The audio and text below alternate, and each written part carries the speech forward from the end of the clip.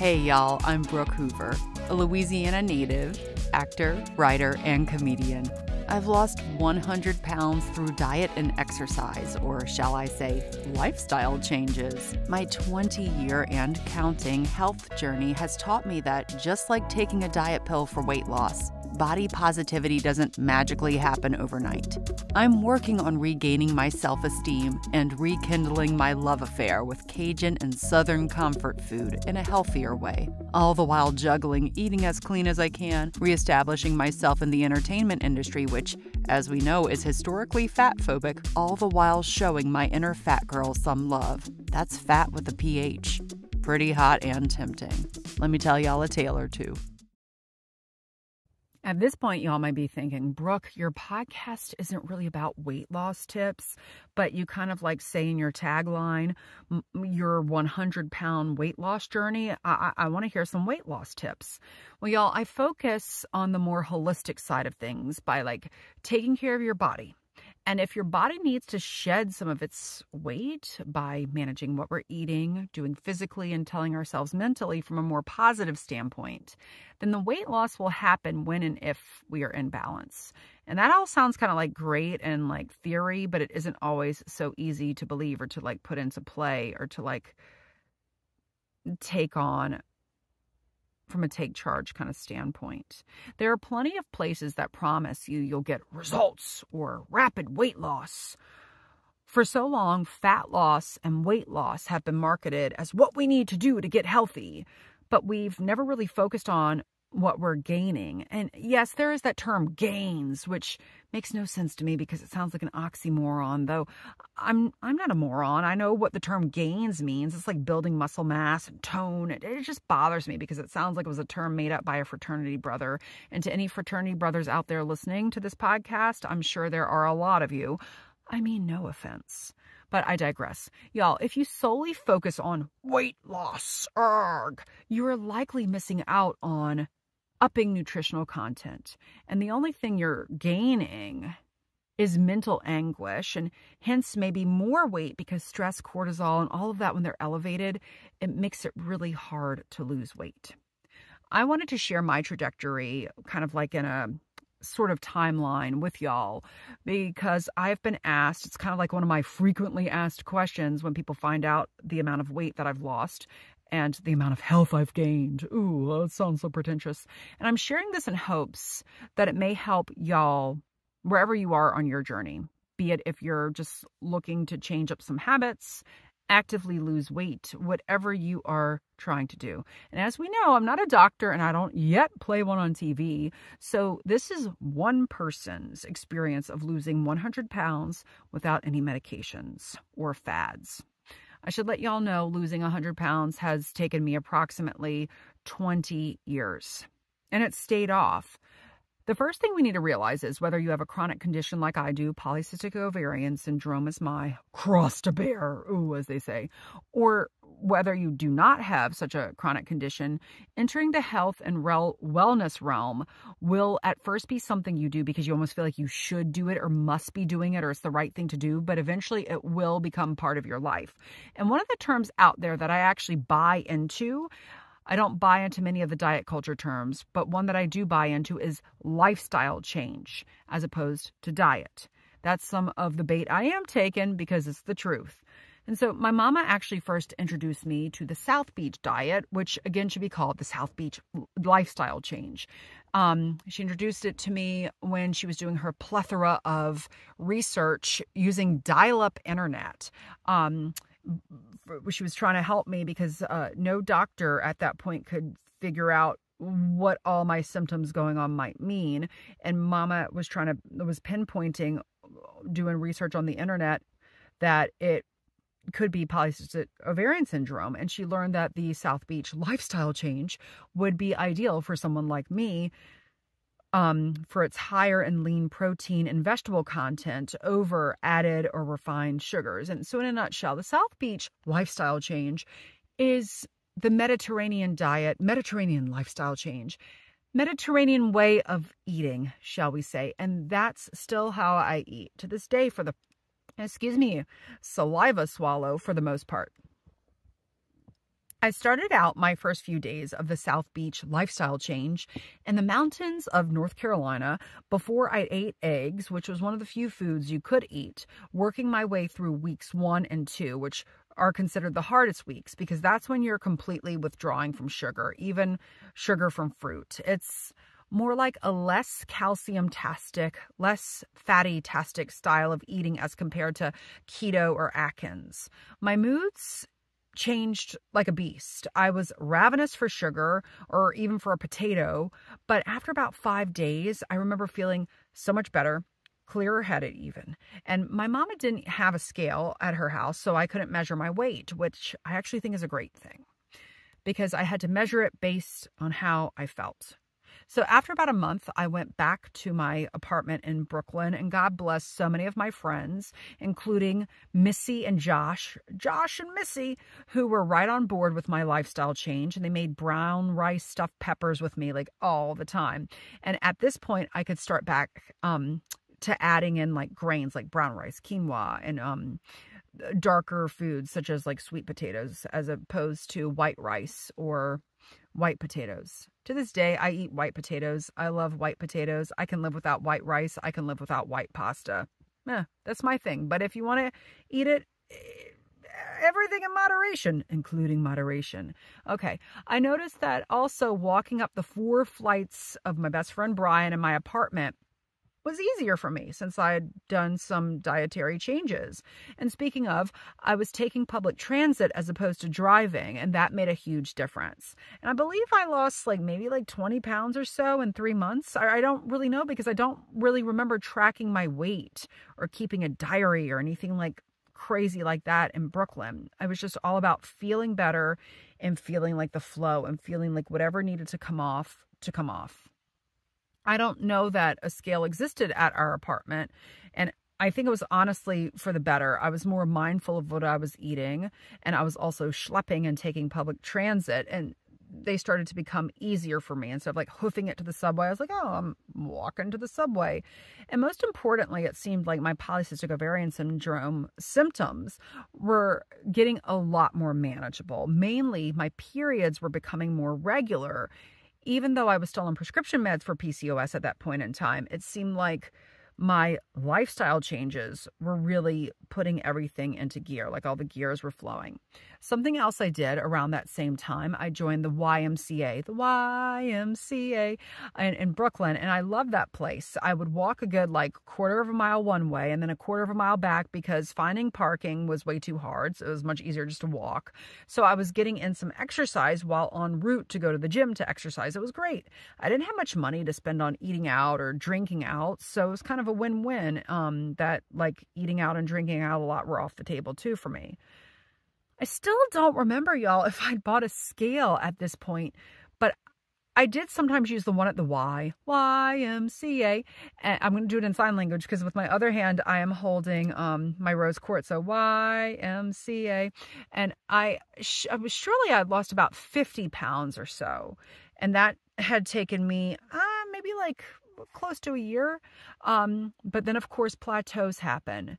And they happened around the same time I moved to New Jersey, and I drove my car more and took public transportation a lot less. And it's not like I didn't try to do public transportation.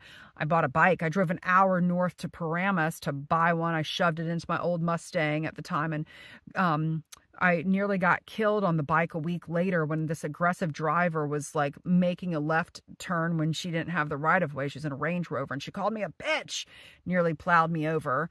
So I sold the bike 10 days later. I took it as an omen. And don't worry, y'all. I flipped that bike and I ended up making $45 profit. Hey, who's the bitch now? What?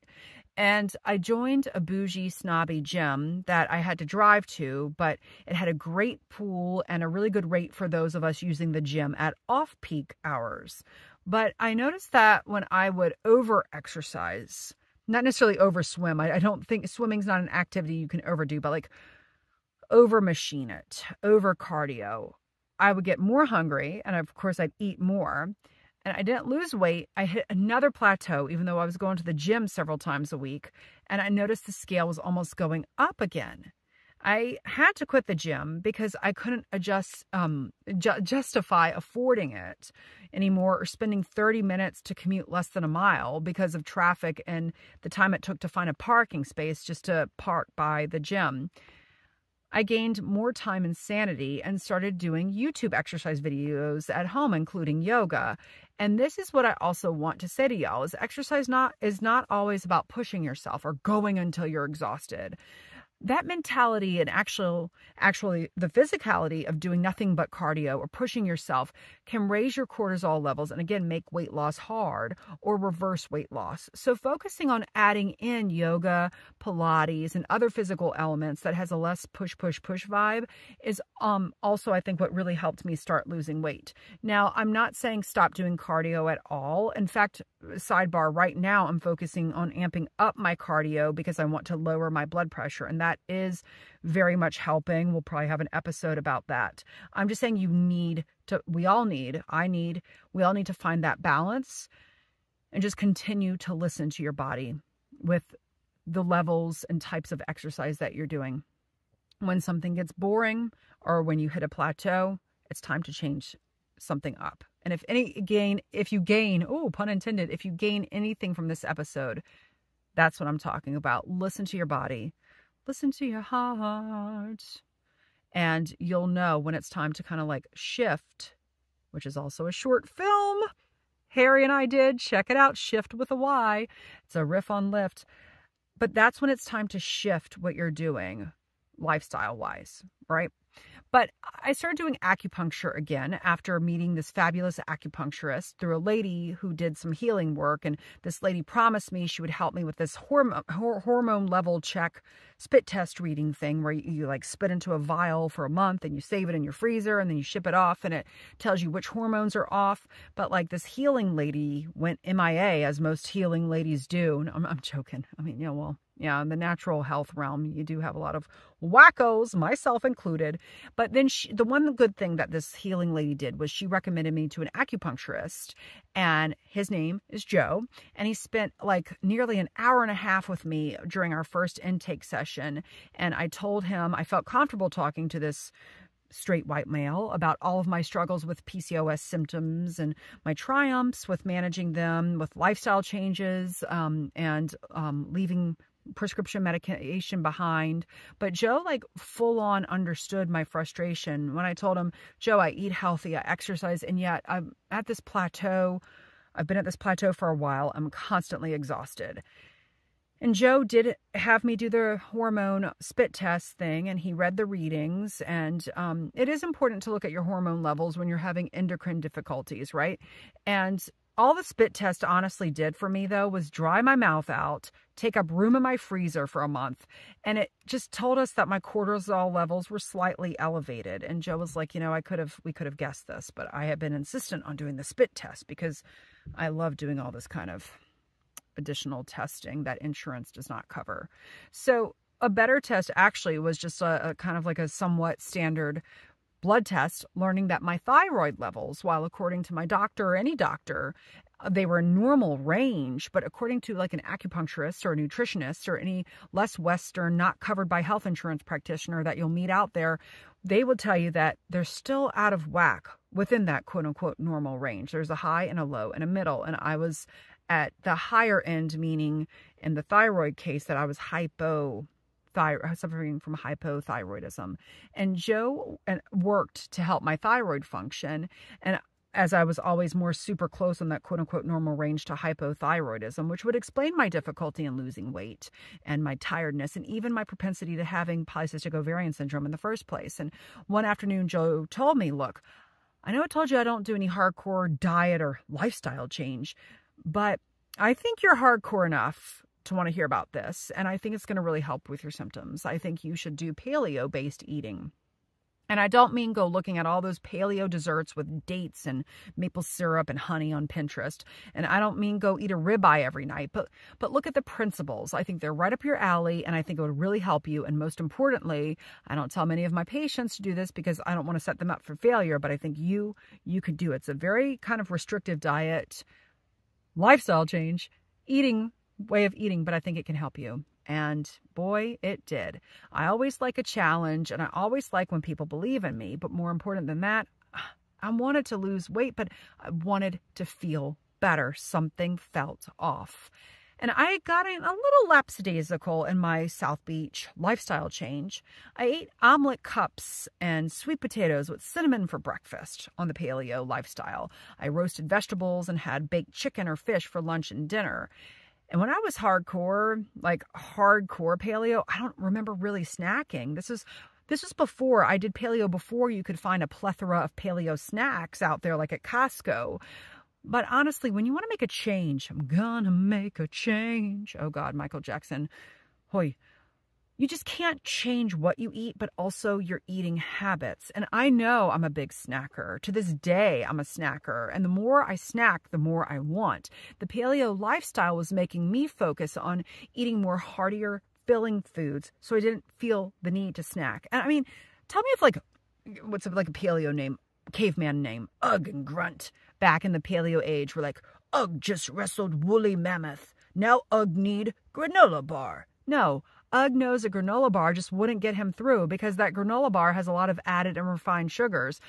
Usually, unless that granola bar is paleo. But in the real paleo age, paleo-style granola bars didn't exist.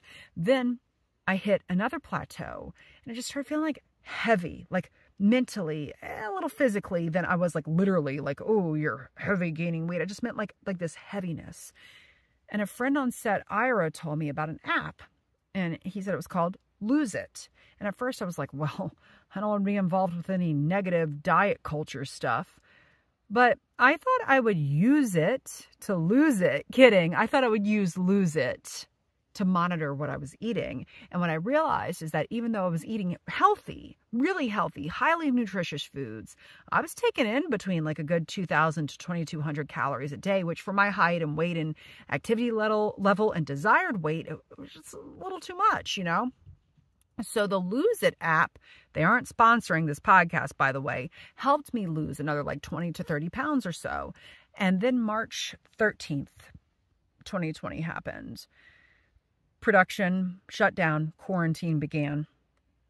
And I remember everyone was saying, oh, I'm going to gain so much weight being at home now. I'm just Zooming and staying in pajamas, and all I want to do is eat. And I woke up one morning and I was like, I am not drinking this negative Kool-Aid, even if it is sugar-free and paleo-friendly. Nope, I'm not going down this road. I don't want to hear this negative stuff.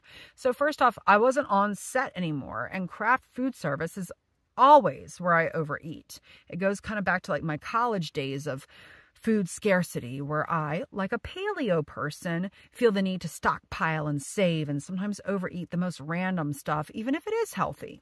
So I was at home and food was limited at grocery stores. My mama has asthma, so we were only doing like delivery here and there. Remember, it was like super hard to get like a delivery slot. Do y'all remember that? We used to like wake up at 2 a.m. to try to get like an Amazon delivery slot for Amazon Fresh for food or Instacart.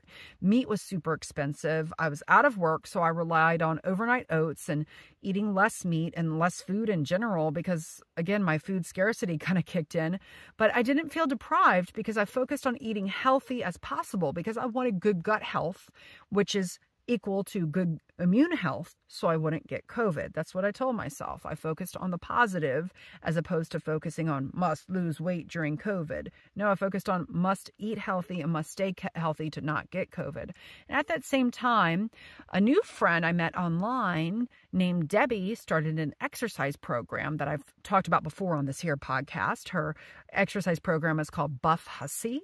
Buff Hussy. I'll say that again. She has YouTube videos. I did her classes like 5 days a week. She would do them live on Zoom. They're like a combo of yoga and HIIT, high intensity interval training. And they often had a theme, including like one time there was a Cinco de Mayo theme, which was inspired by her Mexican heritage. And it was just like a lot of fun. I wasn't obsessed with weight loss at all. I was obsessed with staying healthy mentally and physically so I would not get COVID. And I lost 35 pounds during a pandemic without really even trying to lose weight at all, when most people said we'd all gain weight. And most people did. And most of those people beat themselves up for losing weight. And most people who would then see me, would say, oh, you lost so much weight during a pandemic. How did you do it?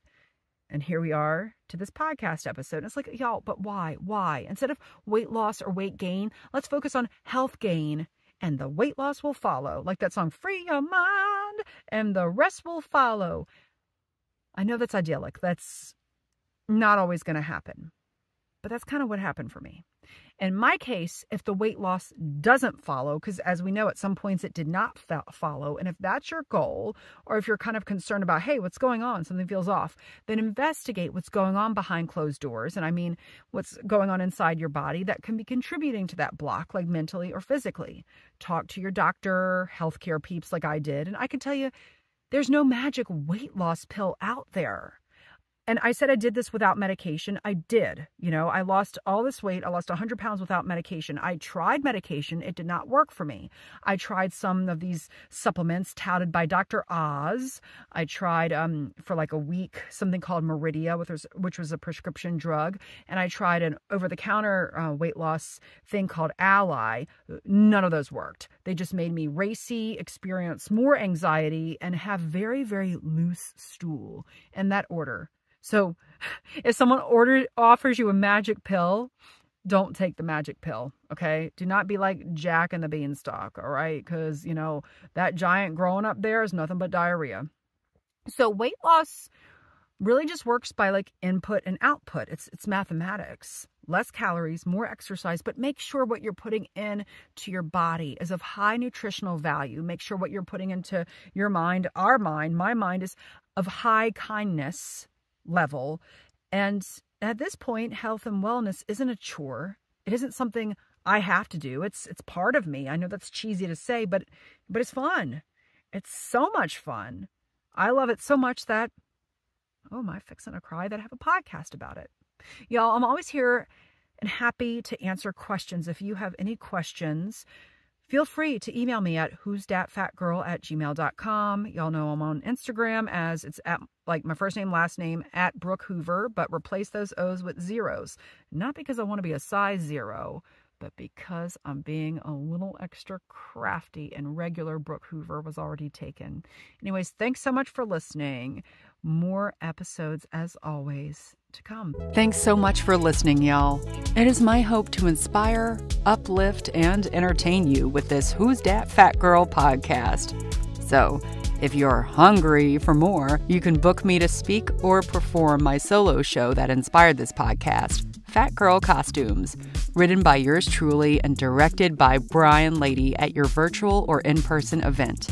Please visit brookehoover.com/fluffybuttproductions or email me at contactbrookhoover@gmail.com for more info. And let's follow each other on Instagram. I'm at Brooke Hoover, and the O's in my name are not the letter O, they're zeros.